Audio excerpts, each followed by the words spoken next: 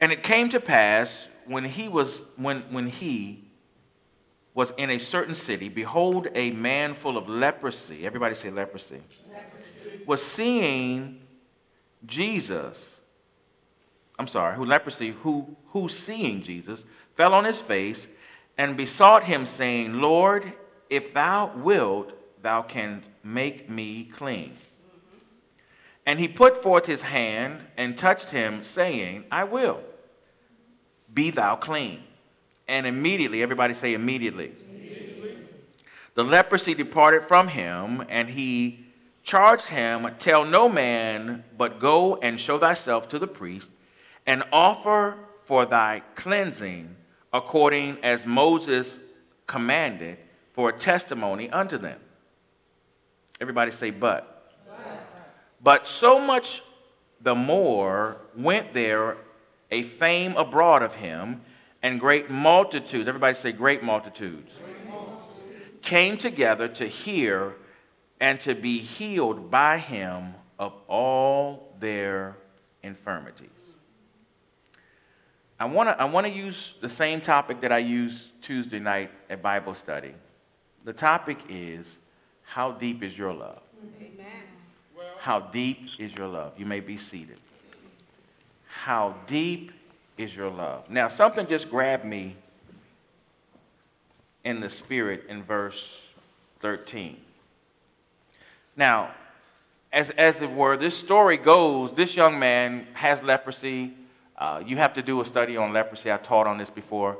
Anybody that had leprosy, they had their own their own towns, their own cities. They didn't live among the general population because leprosy was a disease that was very devastating, because basically it ate away your extremities. It ate away your people. They would lose their fingers. They would lose their noses.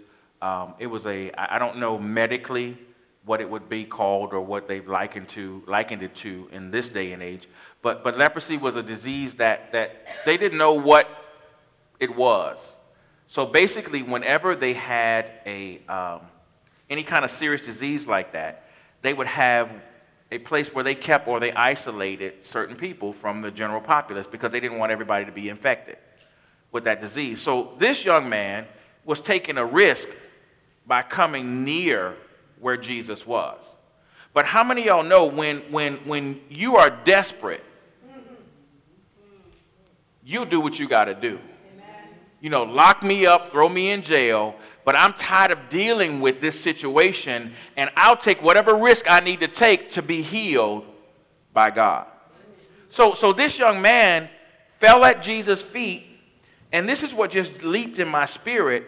The Bible says he asked Jesus, would you make me clean? Would you heal me? And of course, Jesus, being the loving God that he is, he said, yes, I will. But the Bible said something here in verse 13 that really leaped in my spirit, is immediately. Now, I don't know who you are, but God said he was about to do something immediate in your life. I don't know who you are. I don't know who I'm talking to, but just know that I just heard in the spirit. Whatever you've been looking for that's been on hold, God said immediately. Now, if we were going to preach another message today, we would say, and suddenly. But immediately, or as the 16th century English would say, straightway, God said he's about to release something in your life immediately. I don't know who you are. Just receive that. Immediately, God is going to change something that has been on hold that you've been waiting for. God said, immediately, I'm going to change it. I'm going to turn it around. It's going to be like this young man. You're going to get it now. It's no more waiting. He said the wait is over. So whoever I'm talking to, your baby's leaping just like mine did. Because he said, immediately, I'm going to turn it around. It's been a problem. It's been a distraction. It's been a hindrance. But God said now, as of right now, it's going to turn. As a matter of fact, it's already turning as I'm talking. So whoever that's for, he said, immediately, it's coming. And when you get out of here, you're going to see an immediate change. You're going to see it's no more wait. The wait is over immediately. So, with that being said, this young man gets healed, and he goes to the priest. Jesus said, go show yourself to the priest. Because back then, during that time, whenever you had a sickness, they didn't go to the doctor per se initially, because everything was governed by the church. They had to go verify, the priest had to verify that you had a certain disease. And it was noted, and it was documented that you were sick with this thing. So Jesus said, since you got healed immediately, go tell the priest, go show yourself to the ones who need to verify that you were sick, but now you're well. Now, see, that goes without saying as well. See, you can't argue with results. If I've been dealing with something, now all of a sudden what I had is no longer there, see, then that's where God gets all the glory. And people can't deny the fact that you were, but now you're something different. And see, that's why people, you got to understand, we're still operating in the year of new beginnings. You have to keep your faith to a place where you're believing God for new things to happen so that we can show the world how great our God is. Don't just sit back because it's summertime and focus on vacation and forget to trust God even while you're on vacation. We still need to show the world that our God is good and they can't deny results. You don't need to have sicknesses and things in your body and you just saying, oh, well, whatever. No, you need to pray that God heals you so that when you go back to the doctor can say, well, yeah, you were dealing with that, but it's gone. I can't find anything. I can't find anything. We still need to verify. We need to still show people that our God is great, that our God is a healer, that our God is a provider, our God is a way maker, that our God is able to change situations and things that we deal with on a regular basis. So therefore, you can't trust in yourself, but you have to trust in our God. We have a responsibility as believers to trust in the Lord with all of our heart. Proverbs 3:5. And lean not to our own understanding, but in all our ways acknowledge him so he can keep directing your path. I don't care what it, see, a lot of times what happens, when God doesn't move right away, we get discouraged. Am I right about it? We get discouraged. We think, because we see, and I keep saying this, I've said this many times, God is not a microwave. He's not a microwave. Okay, let me help some of no young kids in here, so we all know it. God is not Aladdin. Genie in the bottle. You just can't rub God's bottle and say, okay, Lord, I need you to, I want, and see, and you know what? Here, I hear this in the spirit because this is somebody's heart. Somebody's been frustrated because you think God has not heard you. God is not moved by your frustration. He's moved by your faith. I'm going to talk about some things a little, I can say it now. I'm going to talk about two of my points I'm going to be dealing with, but the last point, second point I'm going to be dealing with is gratitude. See, a lot of times we think that God is supposed to do what you say when you say it, instead of you just being grateful for him and his process working on you. You don't have a right to get upset because God doesn't pay your bills today.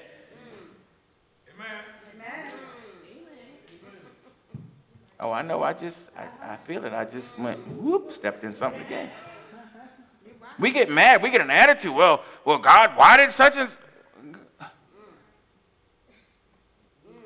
Okay, let's go back. Let's have a parent-child conversation when we were children. Now, I don't know how y'all, maybe you all had parents who were, and I'm going to say my mother. Maybe you had a mom who was very loving, and she spoke to you softly, and she would say, now, honey. Okay. Now, let me break it down the way my mama did it. Let me take it back. My mama would say, first thing you need to do is correct your attitude.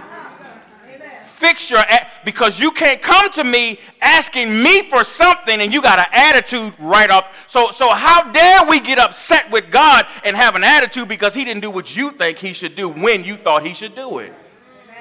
I believe somebody before us who went through great agony, who went through great suffering and great turmoil by the name of Job, tried to play that card with God and said, God, why aren't you doing such and such? God said, stop. Where were you when I put the moon up on I hung him in the sky. Where were you when I put the star? Wait, you don't dictate to me what I'm going to do. I dictate to you what he's going to do. God said, look, wait, ho, stop that. You don't have a right to get an attitude when God doesn't move. I don't know who I'm talking to, but somebody's been frustrated and you mad at God. Well, your frustration and your anger is not going to move him. But when you correct your attitude,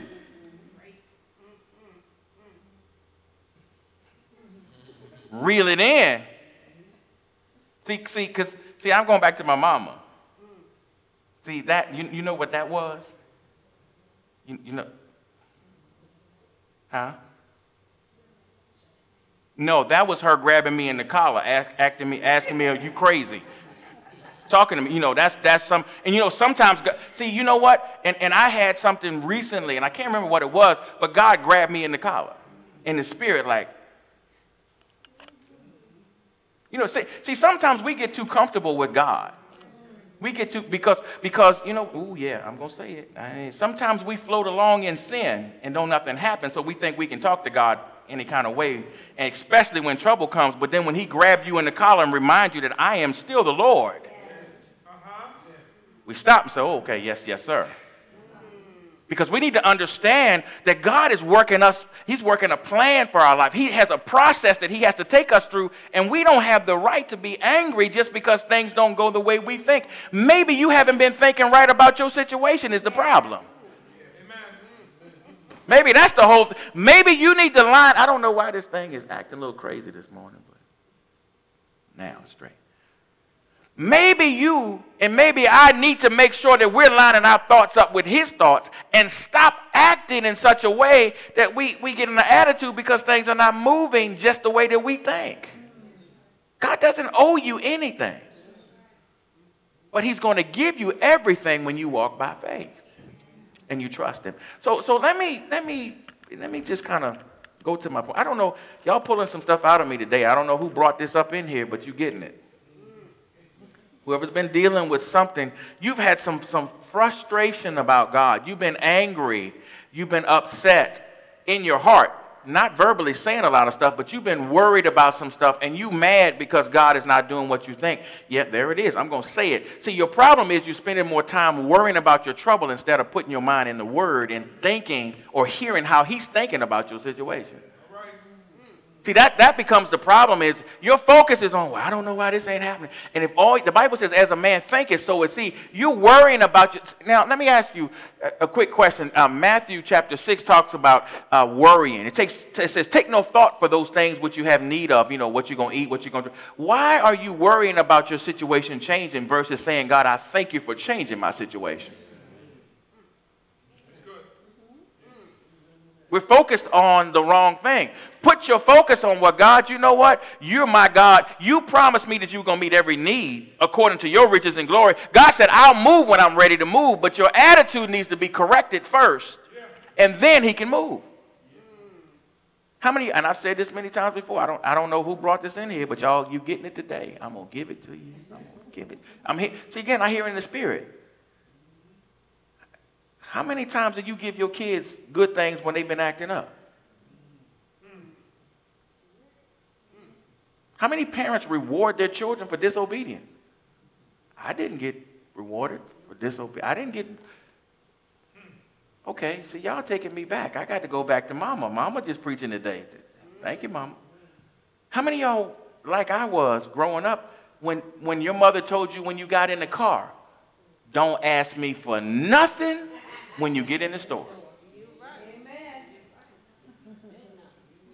And if I even thought about it and she saw a thought kind of look on my face, she would just correct me right there in the store. See, that was when I grew up with one of those mothers that didn't. She would anoint you and lay hands on you anywhere. You say, you know, I said she would anoint you with her love.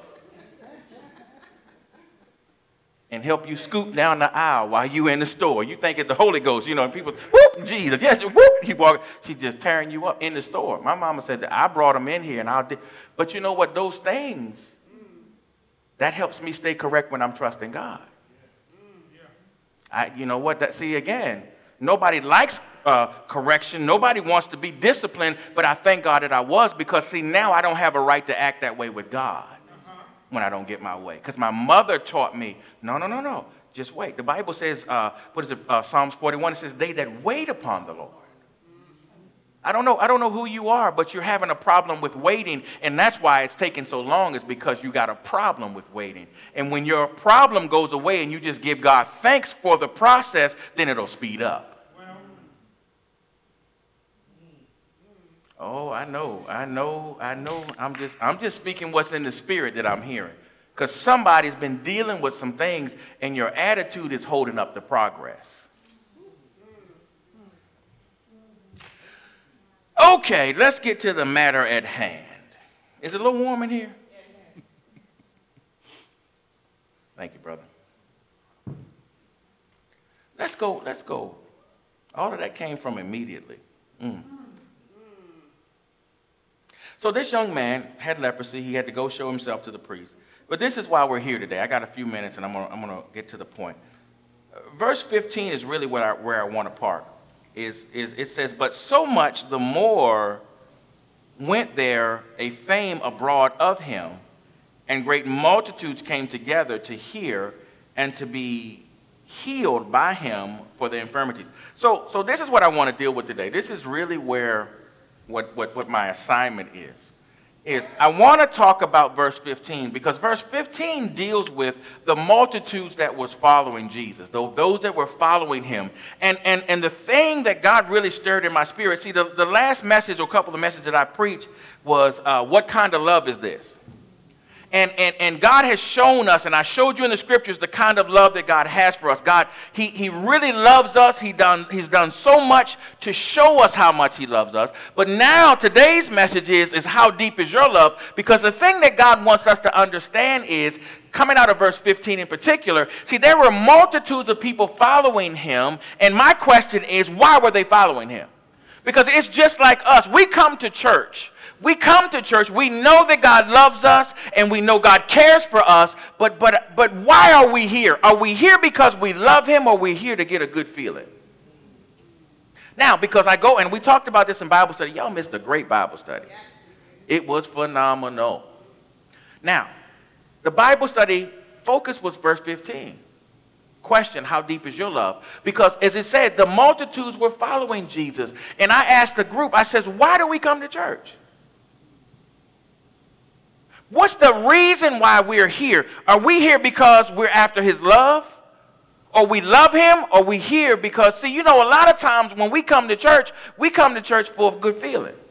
Because we've been into some stuff and, you know, we feel better. And you know what? And that's okay. That's good to come to the place where you should, you know, you go to the hospital to feel better, right? Well, this is a spiritual hospital. So if you've got some things you've been dealing with, this is the place you need to come. And you should always come to the house of God. So what I'm saying, I'm not trying to tell you to stay home. I'm trying to tell you to come. But I'm saying to come with the right motives. Yes. Because, see, God's going to judge us on our motives. God's going to judge us on why we did what we did. But the thing that I want to deal with is the multitude. The multitude that's following Jesus, why are they following him? Now, it says here, verse 15, it says that so much the more there was a fame abroad of him, and great multitudes came together to hear him, to be healed by him of their infirmities. So they came to hear what he had to say, and they came to be healed of their infirmities. Okay, that's all great. That's why part of why Jesus came, is to heal the sick, to give eternal life to those who didn't have it. But the thing about it is, see, and I was sharing this with somebody the other day. See, I taught you guys this, or some of the new people have never heard me say this, but those who've been around have heard me say this. See, there's a difference between hearing and listening. See, the difference between hearing and listening is, the Bible said they came to hear him. See, when you hear something, you recognize, I heard, what was that? You go. But when you listen, you recognize and understand what you heard. See the difference? I might hear somebody call my name, and I go, oh, who was that? Somebody, you know, you could be in a large crowd, and somebody could say, hey, Bob. All the Bobs will turn around and go like, who called me?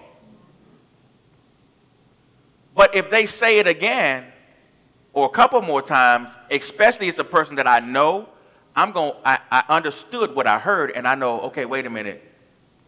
That's my wife. That's my sister. I know that I understand that was somebody that knows me, and they want my attention. They're trying to get my attention. So these people came to hear and to be healed, But the thing about it is, my question is, did they just come because they wanted to hear something? Or did they come because they really loved or they desired God? And the thing that I asked the Bible study group, are we coming to church because we really want a serious relationship with God and we want it to grow? Or are we just coming because we're going through the motions?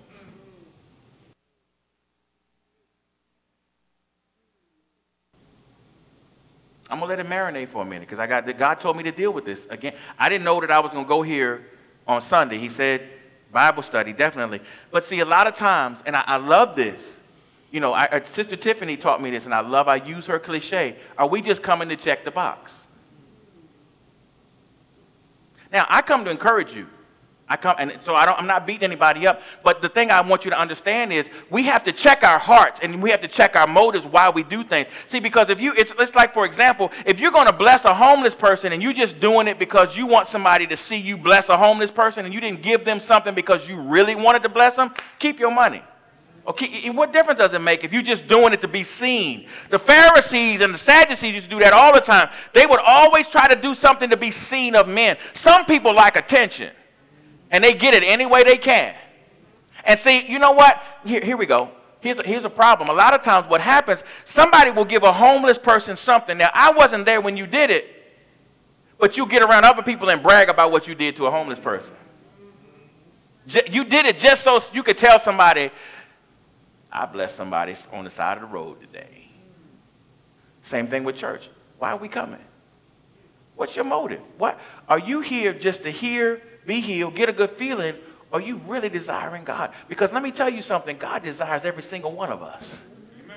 He desires more than just you checking the box, going through the motions. Well, you know, this church is not for me. Okay, well, if it's not for you, go find one that is, because you need to hear the word on a regular basis. The Bible says, how can they hear without a preacher? You need to understand it. You need to be somewhere where you're growing, and not only growing, but that growth is pushing you to a deeper relationship with God. It can't be just a surface thing. It can't be just you coming on Sunday and just to get, you know, I'm doing good. Now, again, I don't want nobody to take this out of context and say, well, since that's me, I'm not going to come back. No, not what I'm saying. I'm saying when you come back or when you come, make sure your motives are right.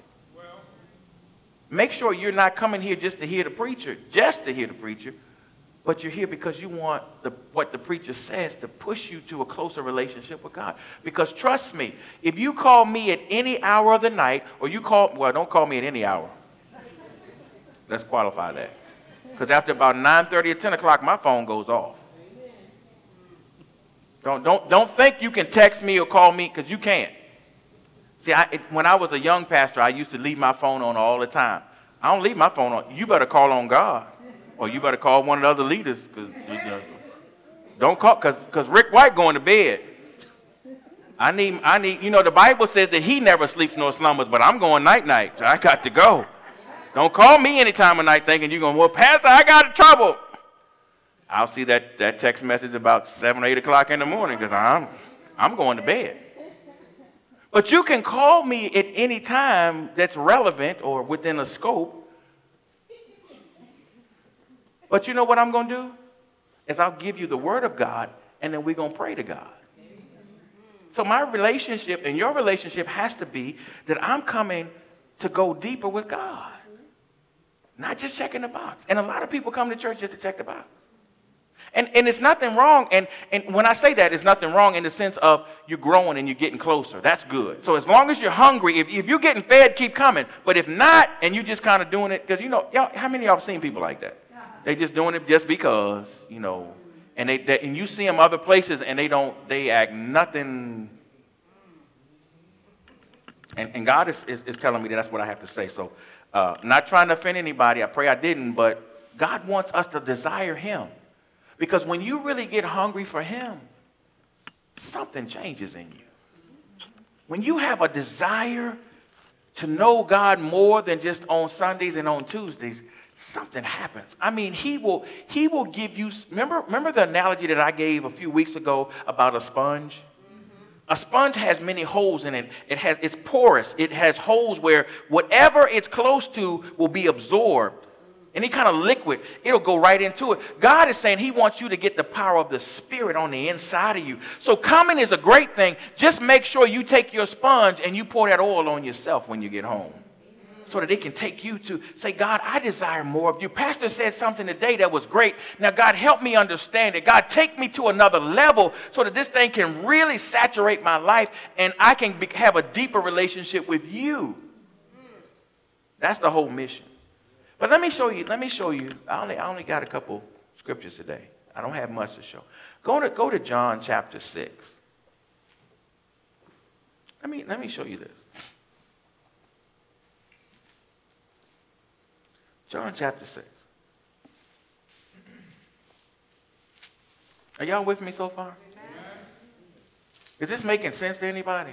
Amen.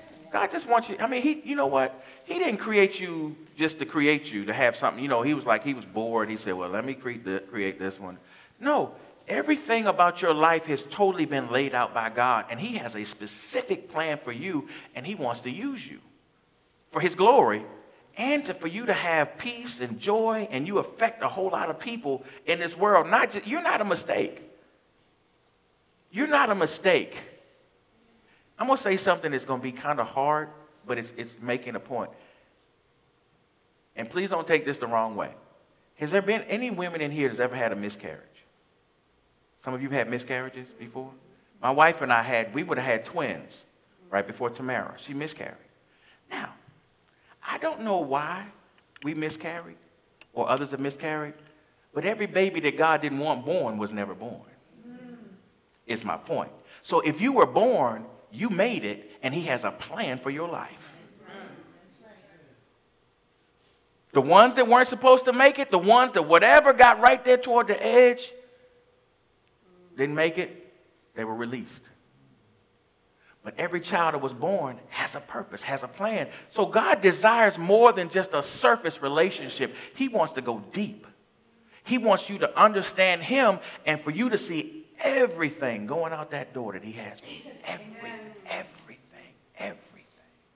You hear me? All right.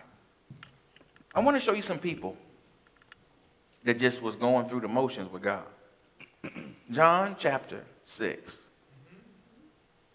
Look at verse, let's start at verse 22. It says, the day following. Well, first of all, let me show you something first. Remember when Jesus fed the 5,000? Okay.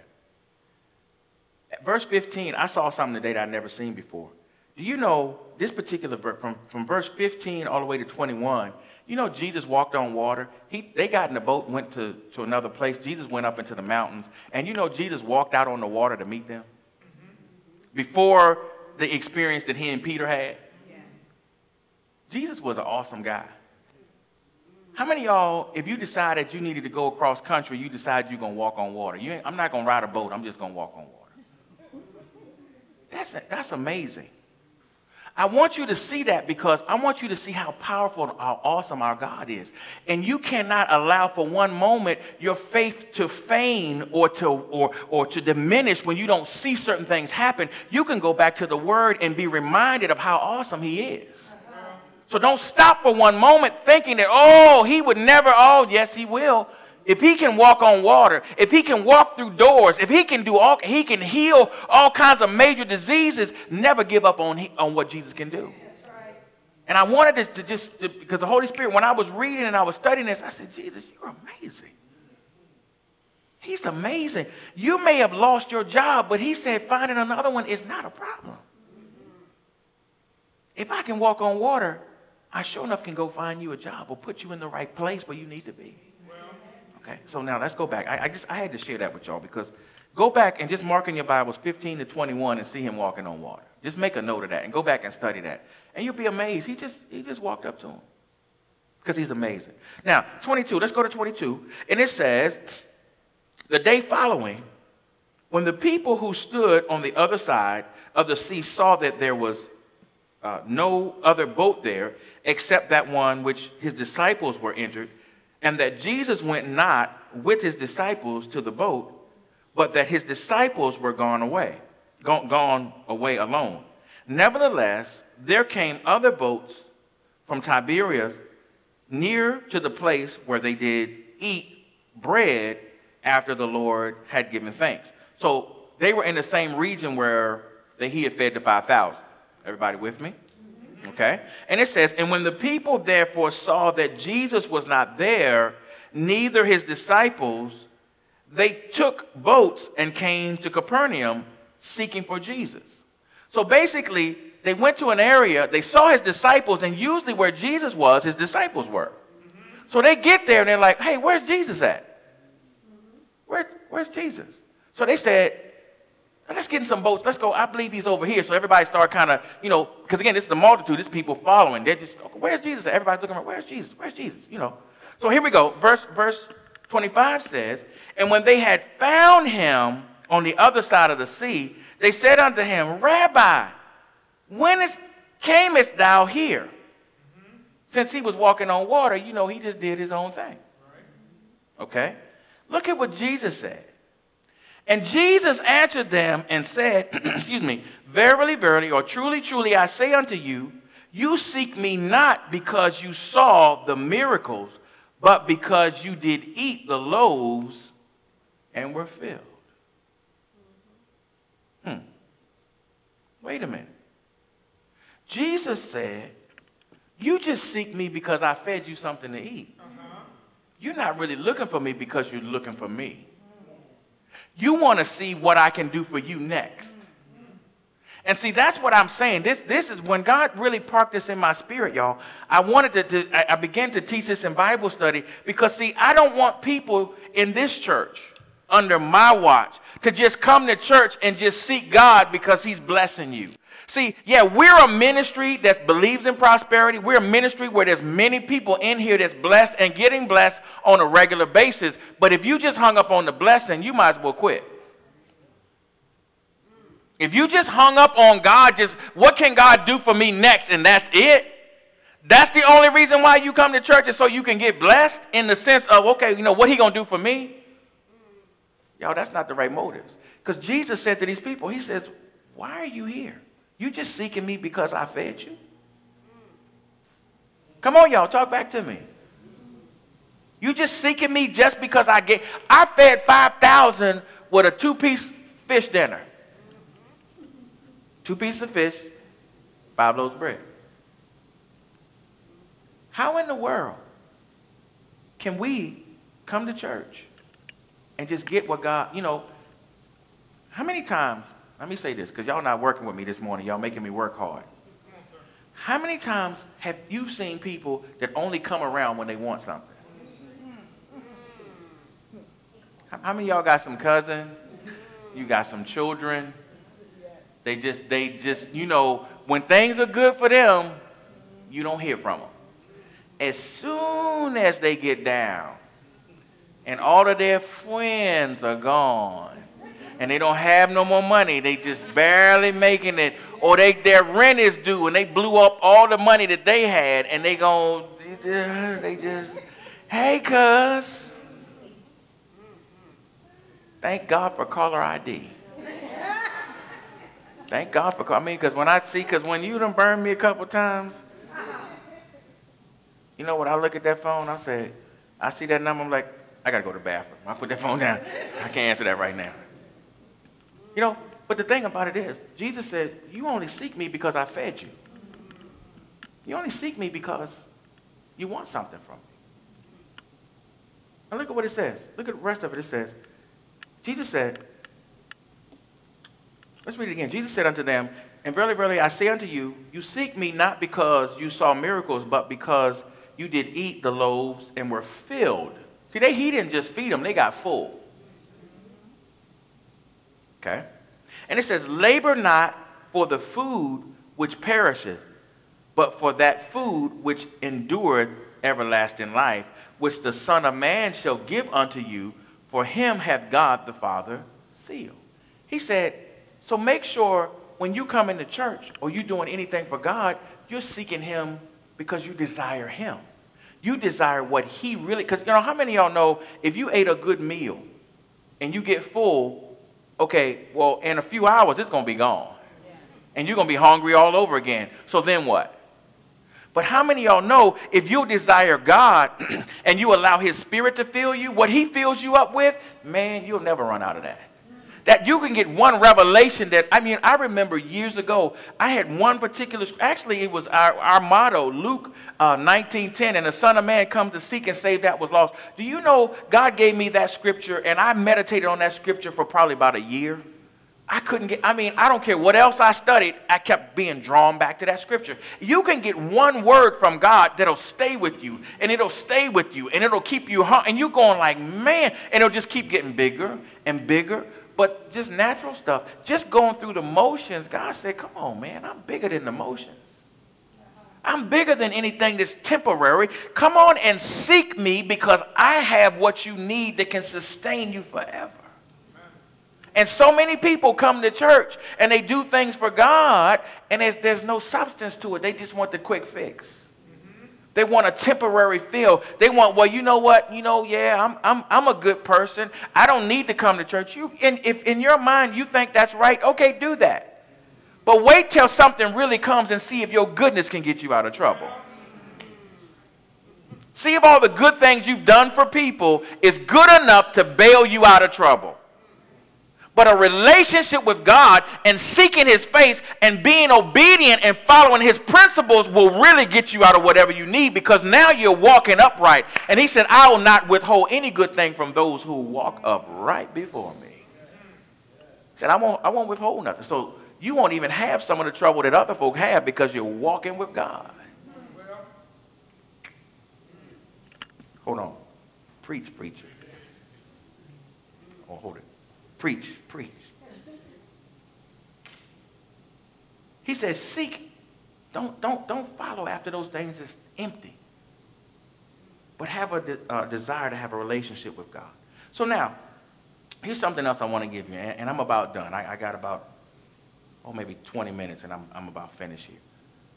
So the multitude began to follow after God because they could get food. But now, I want to show you an example of somebody who really had a heart of gratitude for God.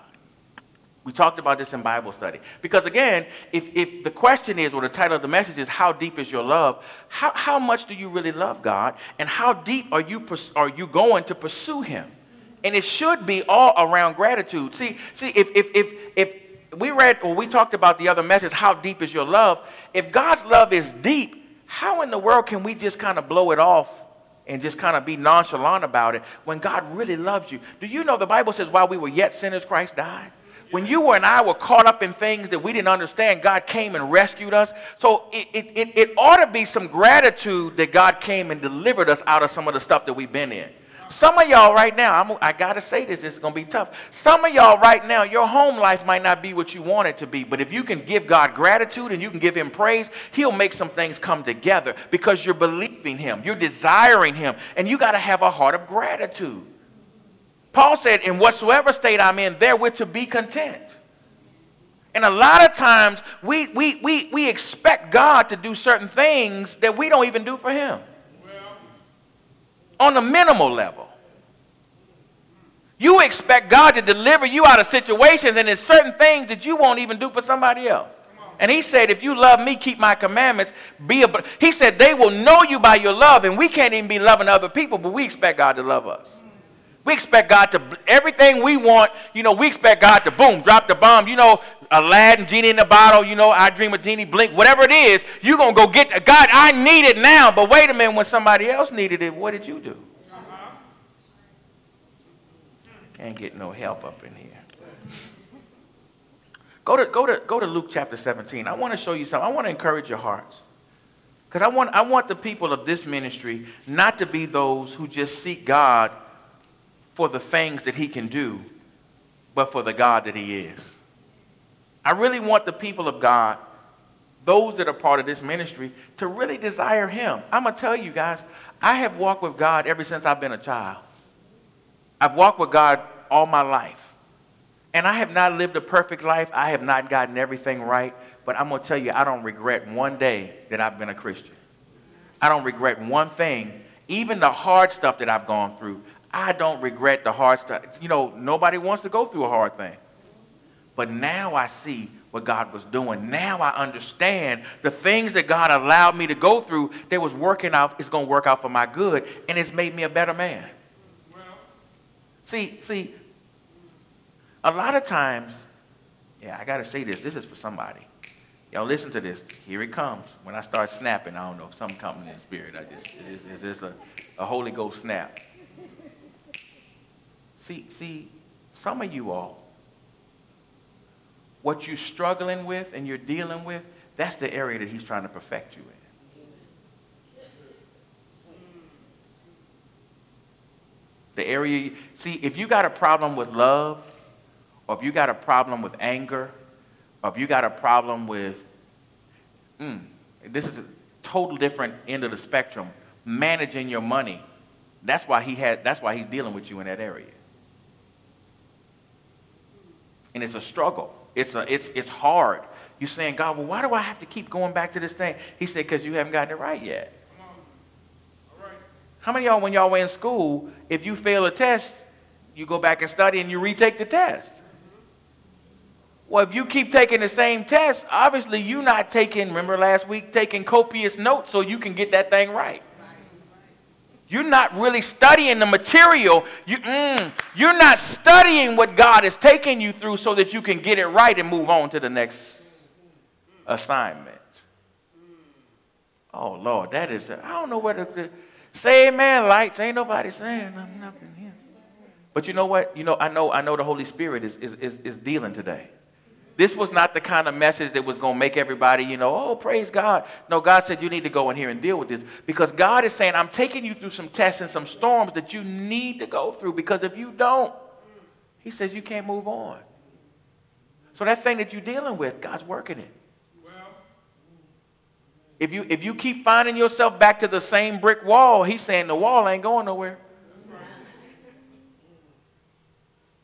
And he made it high enough where you can't climb over it, and wide enough till you can't go around it. You're going to have to go through the door. But guess what? You know what? Just like he walked on water, when you're ready to pass, he'll make a door, and you'll walk right through it. Okay. I just want to show you something. I want you to have an attitude of gratitude. If you're going to have a deep relationship of love with God, and you're going to walk with God, don't come to church to check the box, but have a desire to really thank God for what he's doing in your life and really desire him. Go Luke 17. Let's read verses, I read this the other day, 11 through 19 or so. Is everybody with me? Okay. Verse 11 says, and it came to pass, as he went to Jerusalem, that he passed through the midst of Samaria and Galilee. And as he entered into a certain village, there met him 10 men that were what?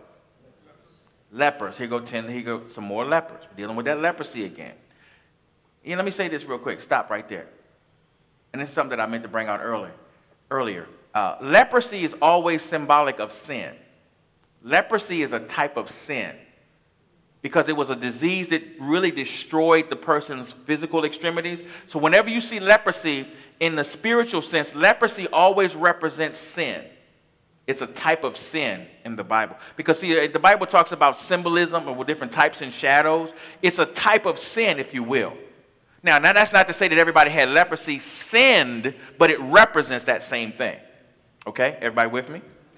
Okay, so here we go. So he's in Galilee, Samaria, Galilee. Verse 12 says, and he entered into a certain village, and there met him 10 men who were lepers, who stood afar off. Again, they couldn't come in everybody's presence, so they had to stand back. And they lifted up their voices and said, Jesus, Master, have mercy on us. Because they had to really broadcast, because they had to be a good distance away. And when he saw them, he said unto them, go show yourselves to the priests. And everybody saying it came to pass. And everybody said it came to pass. And as they went, they were what? Now, the first gentleman, he got healed immediately. The 10 lepers got healed as they were moving.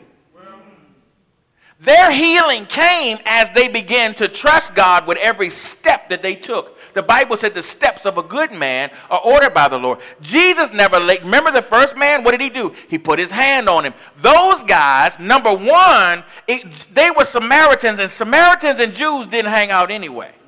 Now, Jesus healed Samaritans. He didn't have a problem touching a Samaritan, but by law and by right, he couldn't just go walk up to him initially because it was against the law. And how many of y'all know Jesus would break the law? Because he was the God, he's the God of the universe. But the thing that I want you to know, in this particular illustration, Jesus didn't have to do anything to him, but what they needed to do was to get busy with their faith and start moving. See, a lot of times things don't happen for us because we sit back on the sidelines waiting for God to do everything, and we don't do nothing. We expecting God to do everything for us. We thinking, well, you know what? I prayed. Well, you know what? God said, but see, people, hear me. This is one thing that I want y'all to get, and I'm almost done. We think, Lord, this is a problem. And I just saw something in the spirit. We think that we have to impress God like we impress people. We think doing stuff impresses God. You know what impresses God? Doing heart. Doing your heart right. Having your heart and your mind right. See, when they really begin to say, you know what, we're desperate, we want to be healed, and he said, go show yourself to the priest. Now, if they had stood there, they never would have got healed. Amen. That manifestation, if they could have said, you know what, this is crazy, I ain't going nowhere. But they all were obedient, and they started moving, and God started healing. God, a lot of times, is waiting for things to happen for you when you start getting busy. He's waiting for you. And did you hear what I said? He's waiting for things to happen for you when you start getting busy. See, when you don't get busy, he's not moving. He's waiting on you to take a step. He's waiting on you to get busy, and so he can activate some things in your life. But you sit back saying, well, you know what? I prayed. I fast. I read my... He said, get up and start moving.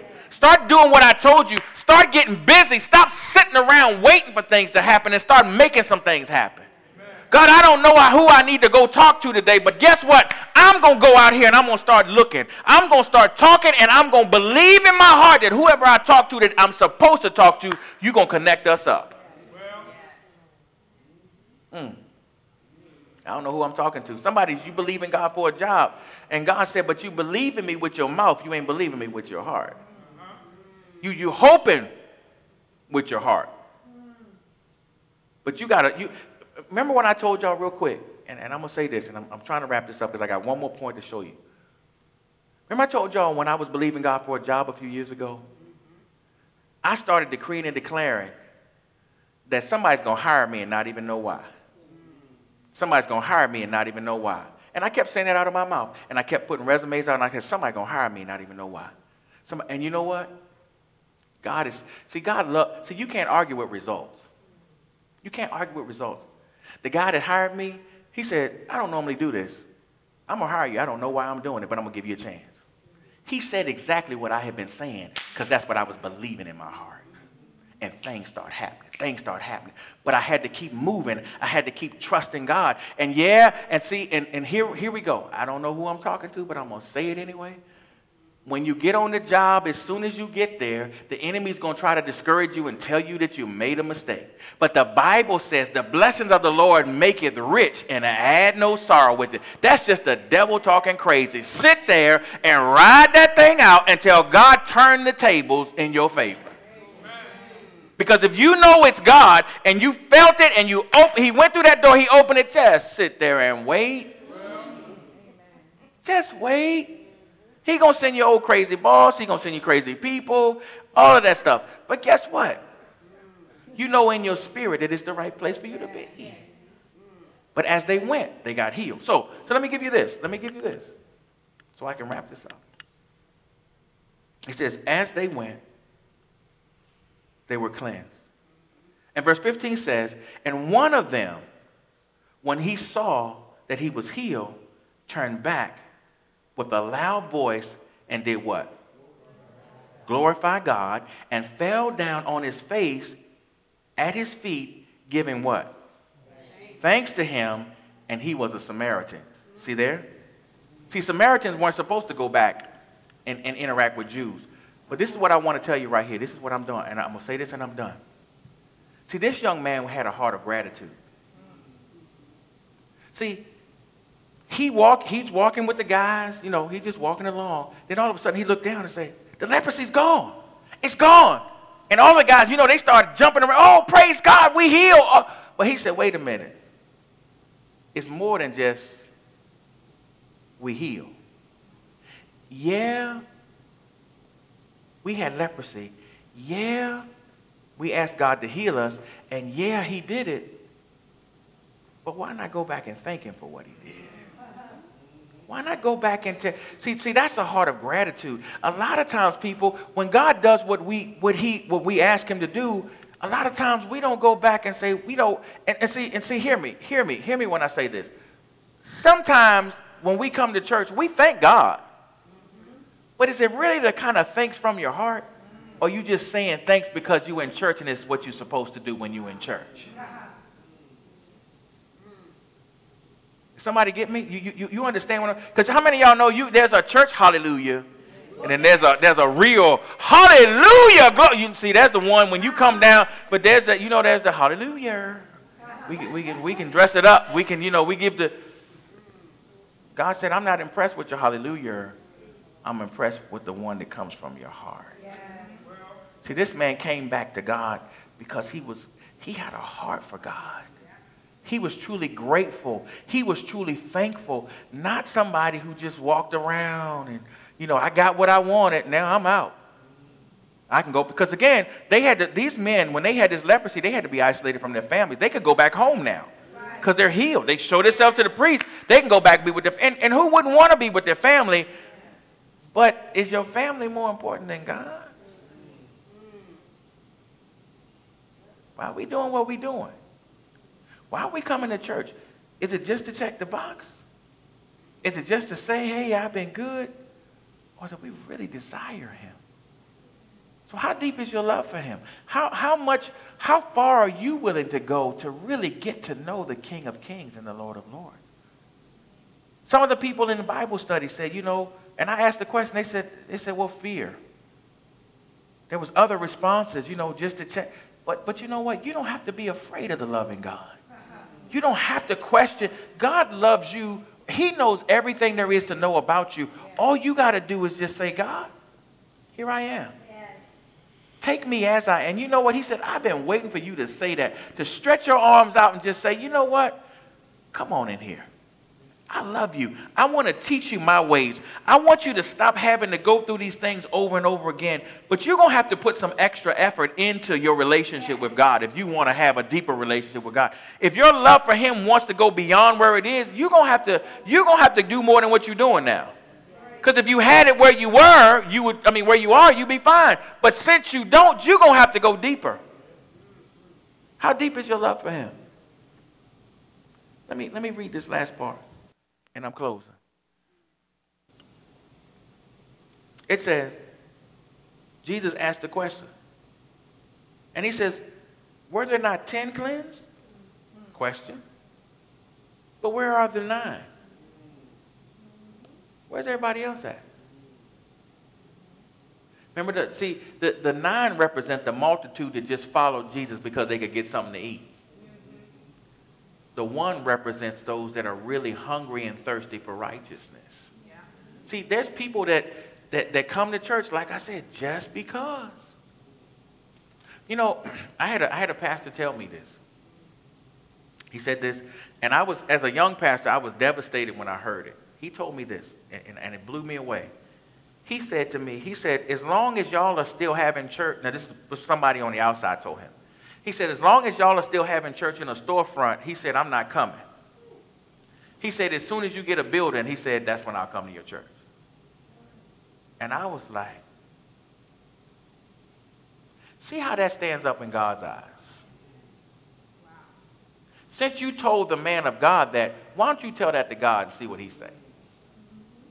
And God probably won't say it. He won't say a word. He'd be like, good, okay. You just keep waiting. But do you want to, and I want to have to get on Judgment Day and have to answer that question?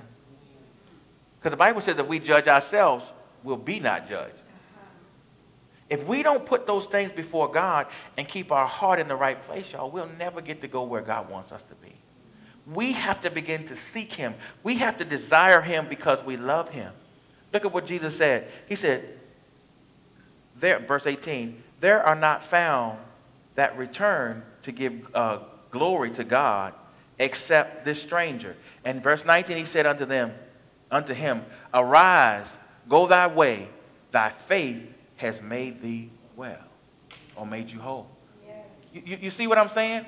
See, your desires, your lip service, none of that stuff moves God. But it's your true faith and your desire for a deep relationship with him. It can't be just something that we do to go through the motions, y'all. And I know I got some seasoned saints in here, and I got some folk in here that are at different places. But I'm just telling you, don't just come to church. Don't do anything for God just because. Do it because you love him. I know all the time, Pastor Burton, he teaches on tithing and giving. You don't give your tithe just because God said give it, just, okay, I'm paying a bill. It's not a bill. You do it as unto the Lord because you love him. Whatever you do for God, you do it from your heart because you love him. And I want more than just a surface relationship with God. And when he does something for me, I'm going to tell people. I'm going to let him know first, but I'm going to let other people know that God has been good to me. God is amazing. God is awesome. But it can't be a surface relationship. So my question to you, how deep is your love? And how far do you want? Because again, as far as you want to go, God can go even further. He's already gone further. But we as Christians, how far can we go? How far do you want to go? You may have been saved for 20,000 years. It still won't matter to God. Because you can't outdo him. You can't love him more than he loves you. I don't care. But you may have been saved a short period of time, or you might have accepted Christ or started coming to church a short. It doesn't matter. It doesn't matter. He desires a deep relationship with you. But if you keep it surface, that's all it'll be. And I've said this many times, and I'm closing. As far as you go, that's how far he'll go. If you go to the edge of the road, God said, well, guess what? That's where we'll build our tabernacle, is right there. Now, he'll keep loving you way beyond what you did or what you've done to him, but he will meet you at the road. That's where y'all have church at, right there. As far as that, he said, okay, you just come in, that's far you want to go, okay? Or right there in that seat. If that's all you do is come to church, you never read your Bible beyond, you never pray, and it's just right there, that's as far, okay, that's all you get. But when you open that thing up and you say, search me, O God, or teach me your ways, he'll do it. And put God to the test. Many of us in here struggle with things, and you know what? We're afraid to ask God to fix it. But if you do, he will. If you say, God, show me this. God, help me in this area. He'll do it. Amen. Amen. How deep is your love? If your love is deeper or goes deeper, his love will go deeper for you. Amen. Amen. I pray y'all were blessed today. Amen. I pray y'all got something out of this.